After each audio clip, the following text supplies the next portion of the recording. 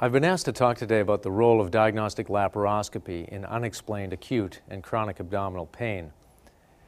As surgeons, we tend to see patients with two distinct abdominal pain entities. We see patients acutely in the hospital, in the emergency room, on the wards, or in the intensive care unit, and we see people with chronic pain who we typically see in the office. They often have been seen by multiple other physicians. They've been completely worked up. They've often had previous surgery, and the pain is often ascribed by other physicians to the presence of adhesions. The initial approach that we have to patients in the acute setting I'll focus on first. And basically, in those patients, it's imperative to have a thorough history and physical examination, including a history of previous laparotomy scars, abdominal distension, and the presence of hernias. And the past medical history is also very important, as well as the hemodynamic status. The presence of shock or sepsis are very important items. Appropriate blood work and investigations are imperative, and in fact these patients should be worked up sufficiently such that they can be taken to the operating room. Most of these patients will have diagnostic views of the abdomen, a CAT scan, and abdominal ultrasound. At this point, however, all that is known is that there's an acute intra-abdominal process that is as yet undetermined, and operative exploration, with or without operative therapeutic intervention, is essential. Now, there are relative contraindications to laparoscopy. Hypotension is one of them. If a patient is markedly hypotensive, the actual creation of pneumoperitoneum may worsen that situation, and therefore hypotension is a relative contraindication to laparoscopy. Multiple previous operations, the so-called hostile abdomen, may make laparoscopy difficult to perform. If it's difficult to perform, it may take a long amount of time to actually provide exposure, and in that situation it's relatively contraindicated.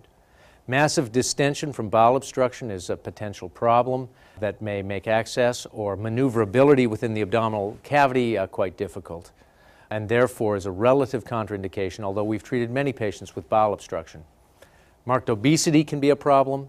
The third trimester of pregnancy is a contraindication, and increased intracranial pressure, which you may see in some patients in the ICU, particularly the trauma patient, is a contraindication. Now, before the operating room, it's imperative to stabilize the patient, and for us as surgeons, that's pretty straightforward. Generally speaking, it means IV hydration. We correct electrolytes. The bladder's catheterized. The bowel should be decompressed if possible preoperatively. What's very important in this situation is the consent. The risks and benefits of both the open and laparoscopic approaches should be obtained. Remember, these patients may be converted. A laparoscopic attempt is not a commitment to perform laparoscopy, and it may just be an aid in diagnosis. And the patient must be prepared for conversion, possible bowel resection, or ostomy creation. There are certain prerequisites to proceed with laparoscopy. The first is it's imperative to understand what the goal of laparoscopy will be. It's to provide an accurate diagnosis, and then if one continues with laparoscopy, to provide standard therapy for intra-abdominal conditions. Adequate instrumentation is very important. Typically, I use a 30-degree 10-millimeter camera. You get better visualization with that, and that's what I prefer. All other instrumentation, including suction irrigation, is important. The surgeon must have a sufficient skill set. Now, for diagnosis only, the surgeon must be comfortable to explore all relevant surgical spaces, and the surgeon must be able to run the bowel. If one wants to indulge in therapeutic maneuvers laparoscopically, then the surgeon must be able to resect and anastomose laparoscopically, and the surgeon must be able to suture and tie intracorporeally. Now, when I perform these operations, we typically prefer an open Hassan technique at the umbilicus. Rarely, particularly if the umbilicus or the midline is full of scar tissue, we will do a varus needle insertion away from the midline to avoid major vascular structures and in virgin territory, and then the first trocar will go in at that site. We always use a 30-degree and occasionally a 45-degree laparoscope. The most important first step when you place the laparoscope in the abdomen is to get a panoramic view of the abdominal contents, looking for the telltale signs of a disturbance as a clue. And typically what you'll find is purulence or acute fibrinous adhesions or phlegmonous change in the area where the inflammatory process has originated. Occasionally there's pooling of intestinal content or blood in that location, although sometimes it's throughout the abdominal cavity and it renders no clue as to where the process is. And one looks for distension, and particularly distension and then downstream non-distended bowel if one's looking for a site of bowel obstruction. That panoramic view is a clue as to the port positioning, and the reason for the ports at this point, and it's typically 2 5-millimeter ports, is to explore, uncover, unravel, to find out where that process is so that that can be ascertained and then therapy can be delivered as necessary. Those findings will determine subsequent maneuvers, additional ports, conversion, hand assistance, etc. For therapy. After adequate visualization, we then place additional ports which can be upsized. We start with 5-millimeter ports. Thereafter, we adhere to a very important principle of triangulation of the 2 working ports in order to make the diagnosis. Therefore, the placement of those ports is very important. Subsequent decision-making for optimal positioning, trocar size, and so on will be made after the process is uncovered. Or one may make the decision to convert at that point. Now, I'd like to run through a couple of scenarios to demonstrate where I would place ports and the rationale for placing the port in that location. If the patient has, after the first panoramic view of the abdomen, if the patient has evidence of a process in the right upper quadrant, then we want to triangulate. So our hands work efficiently. We want to triangulate in the right upper quadrant, and therefore I will place typically 2 ports in either this position along the pararectal line in the left upper quadrant and the pararectal line in the right mid-abdomen to allow for triangulation, or I will place the port in the epigastrium in this location, so once again triangulation is carried out. I typically place ports either along the linea alba or along the pararectal lines on the right or left side, and the reason for that is if you place the port through the rectus abdominis, you have a much higher chance of bleeding complications.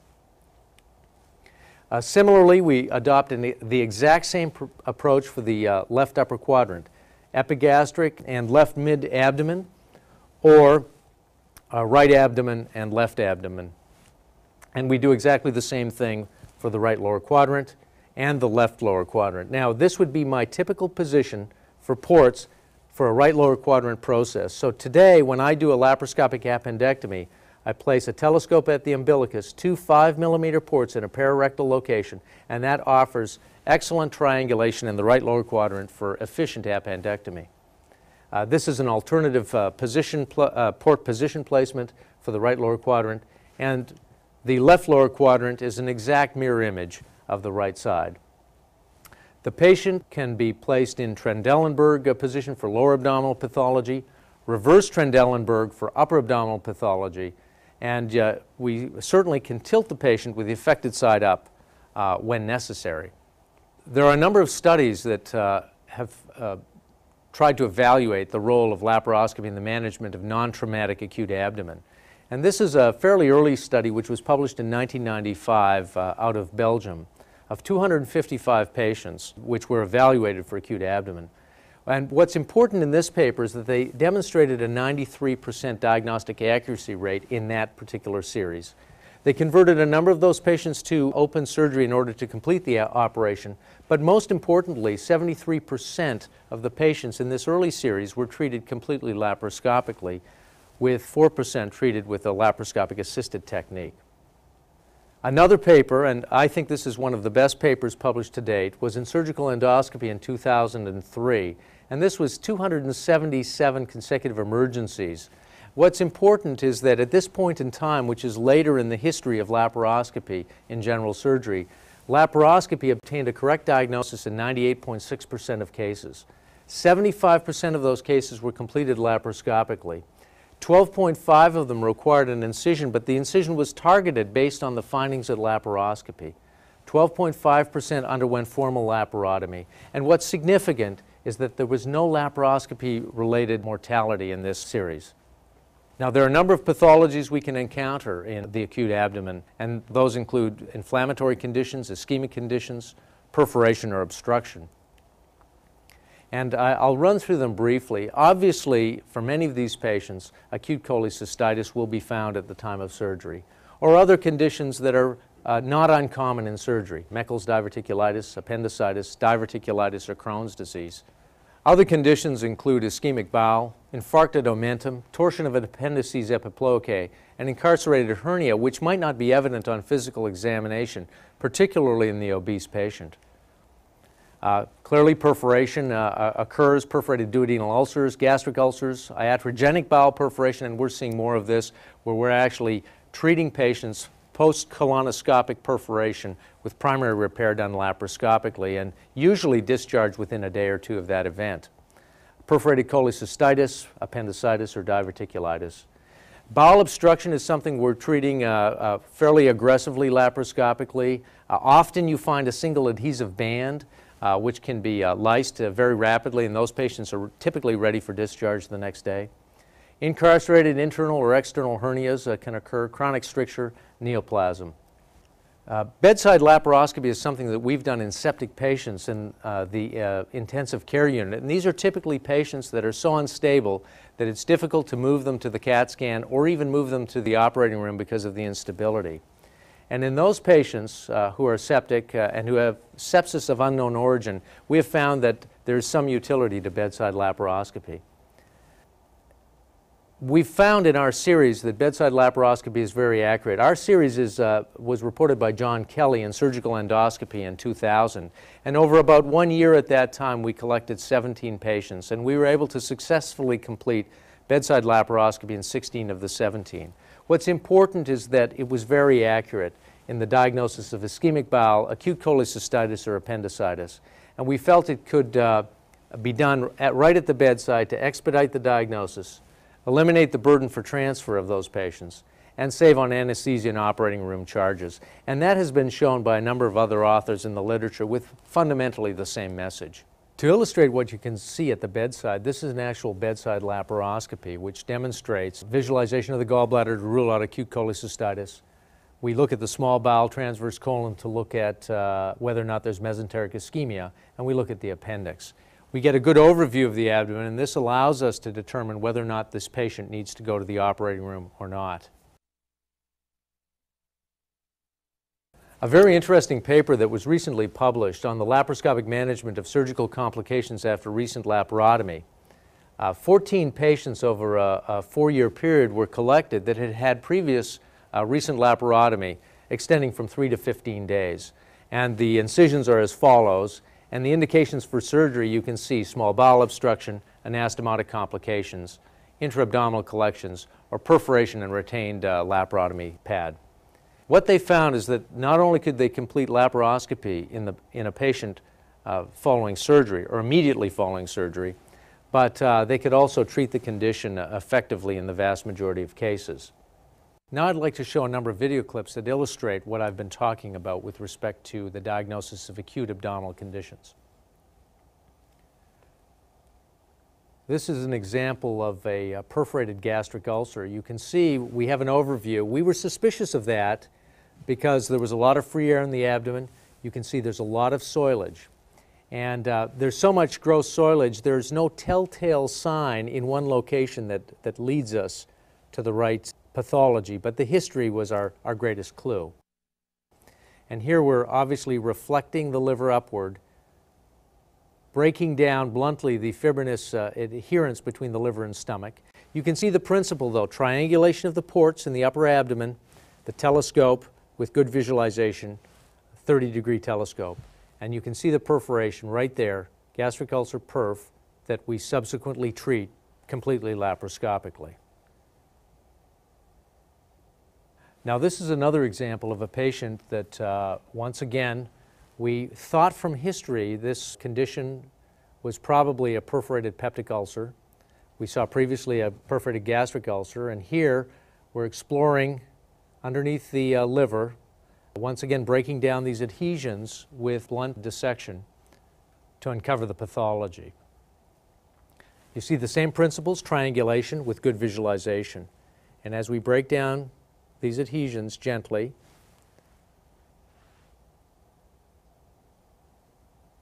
you will eventually see the ulcer, which once again, one has the option of treating either laparoscopically or converting to open surgery. In this particular case, we treated this laparoscopically.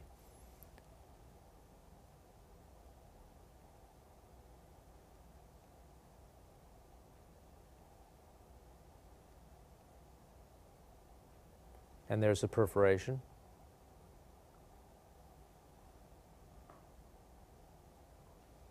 You see the sucker has gone actually in the duodenum in the perforation.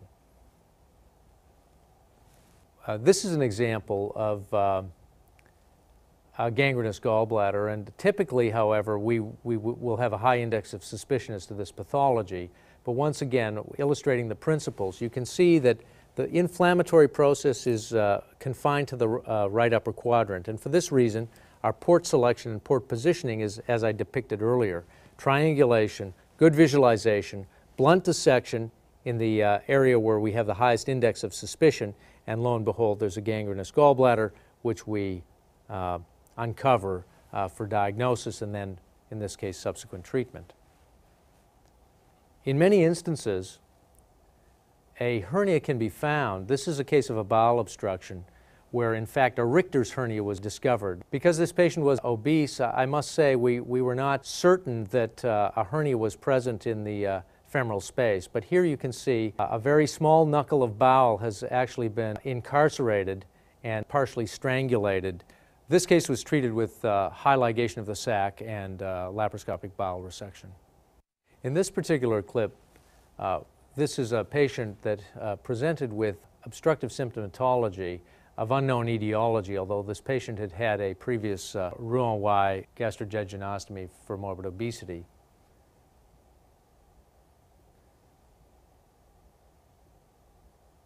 What we found was a loop of bowel trapped underneath the enteroenterostomy through the mesenteric window. And you can see that laparoscopy was effective in evaluating this condition, reducing the internal herniated bowel, and then we ended up laparoscopically closing the mesenteric defect.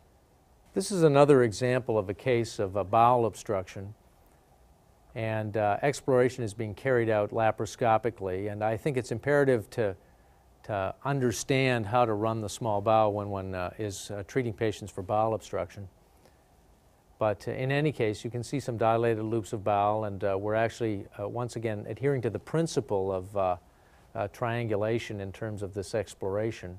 And as we search around, we find an adhesion band under which the bowel has herniated and created the obstruction.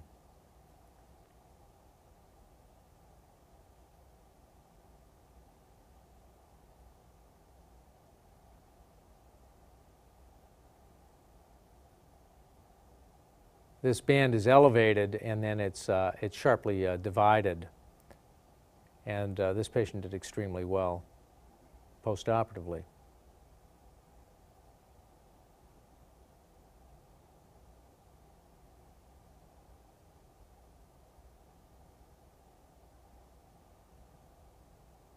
There is a second band that was found, and this too was divided.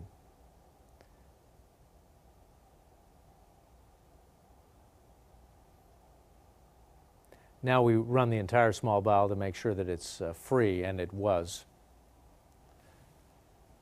We've used this technique in the pediatric age group as well. This is an example of a young girl who came to me with acute abdominal pain of unknown etiology, and she had peritoneal signs, and we found a foreign body in her small bowel that had clearly penetrated. It turned out to be a toothpick, which we extracted. The small bowel was subsequently sutured. This is another example of a patient who had clear-cut peritonitis. Once again, we placed a visualization port with at least, in this case, 2 accessory ports to try and uncover the pathology. And our attention was directed fairly early on to the left lower quadrant, and after mobilization of the sigmoid, we saw a clear-cut perforation. This is an example of how I believe we should run the small bowel. there's the ligament of Treitz, and you see how the operating surgeon has crossed his hands. I think with experience that's acceptable, but for the inexperienced operating surgeon, I think it's best to hand the bowel from one instrument to another. In that way, there's no torsion on the bowel, and there's less chance of tearing the serosa of the bowel. It is imperative to use atraumatic instruments to minimize the risk of injury to the bowel.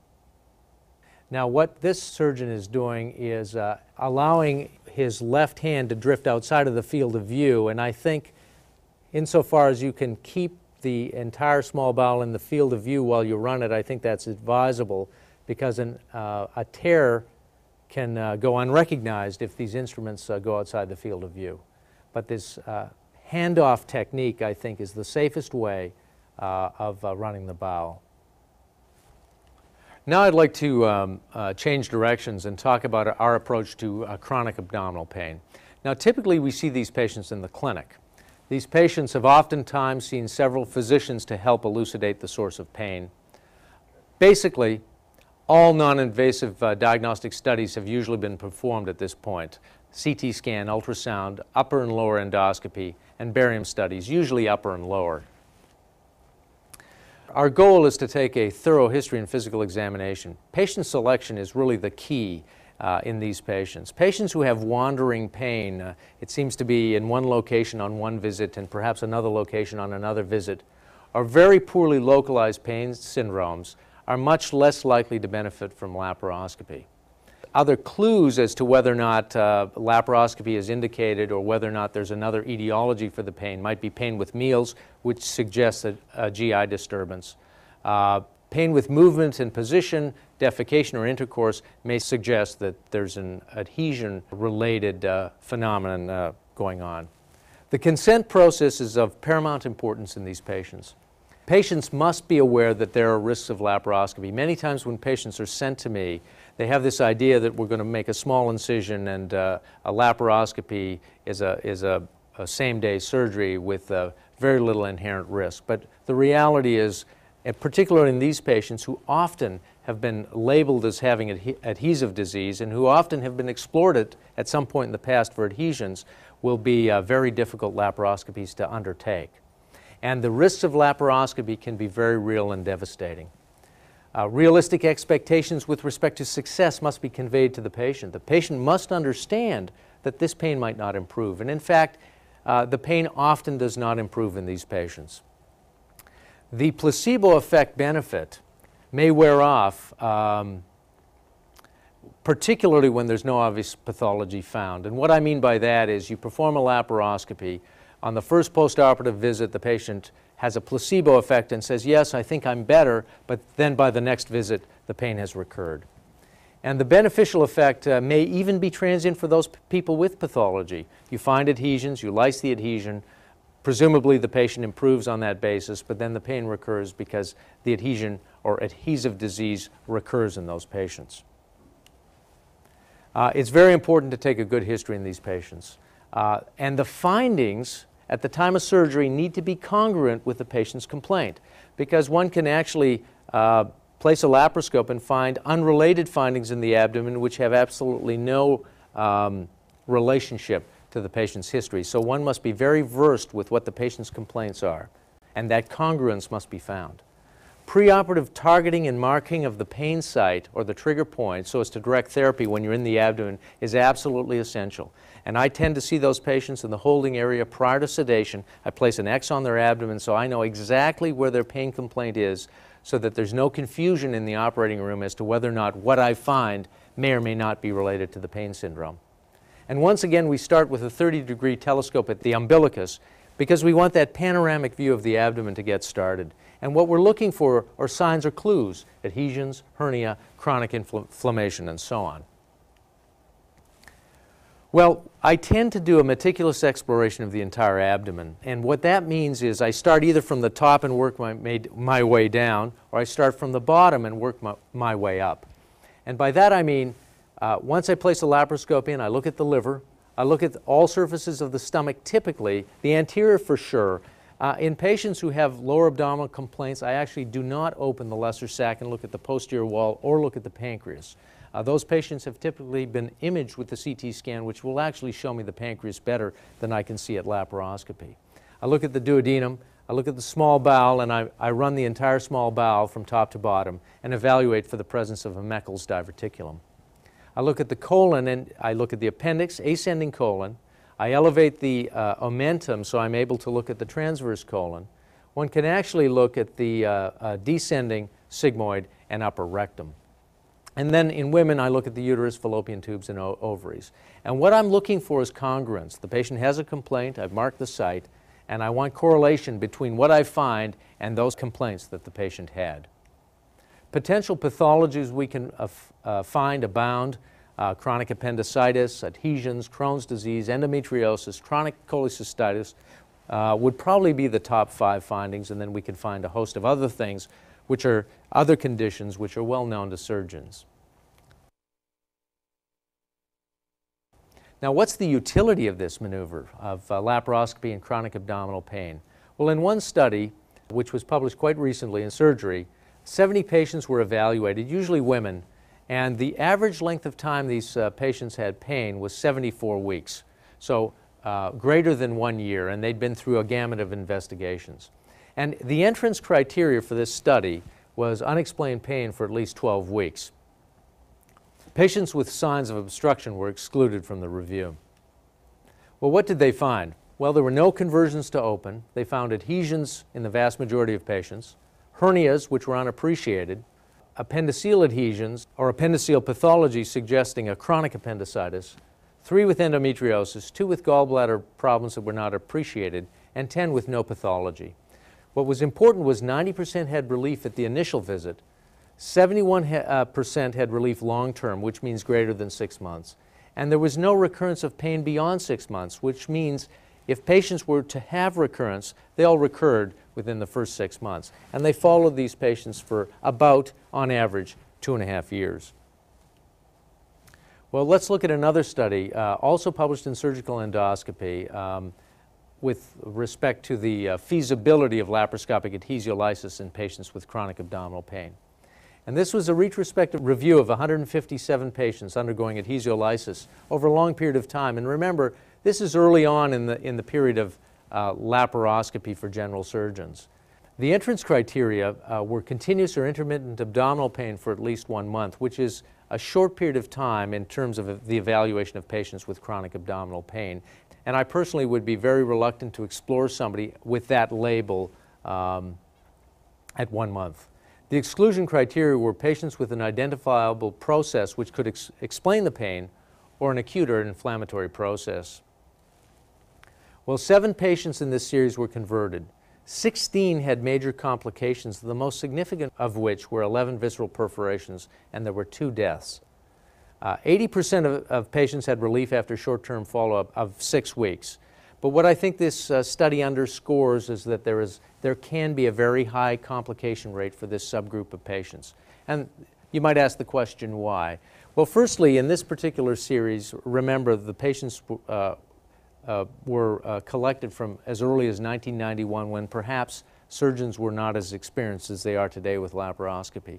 But more importantly, these patients frequently have had multiple operations, have multiple abdominal scars, have a lot of adhesions in the abdomen, which might be dense, and in the lysis of these adhesions, you might actually inadvertently injure the bowel from electrocautery, deserosalize the bowel, which may subsequently perforate later, and so on. So these complications can be very real and very devastating, and one can never forget that when one is recommending laparoscopy for a patient that has been completely investigated and has no obvious signs for pain. So in conclusion, laparoscopy provides an opportunity to diagnose and treat many acute intra-abdominal conditions. Most likely there's a benefit to smaller incisions for diagnosis and for the treatment of most conditions. However, and this is very important, any benefits of minimally invasive approaches must be mitigated by the potential for treatment delays, and therefore prolonged setup times for laparoscopy and for laparoscopic exposure and treatment should be minimized. When they cannot be minimized, this may contraindicate the laparoscopic approach, and these patients should be done open or converted. My conclusions for abdominal pain, which is chronic in nature. Laparoscopy provides an opportunity to diagnose and treat some chronic intra-abdominal conditions. Many chronic conditions are better diagnosed less invasively by radiologic imaging or endoluminal visualization techniques. Therefore, and this is very important, these modalities should be carried out first, be of high quality, and be obtained within a fairly narrow window, about 6 months. If investigations are older than 6 months, I repeat them. And finally, surgery should only be performed in highly selected patients for this condition.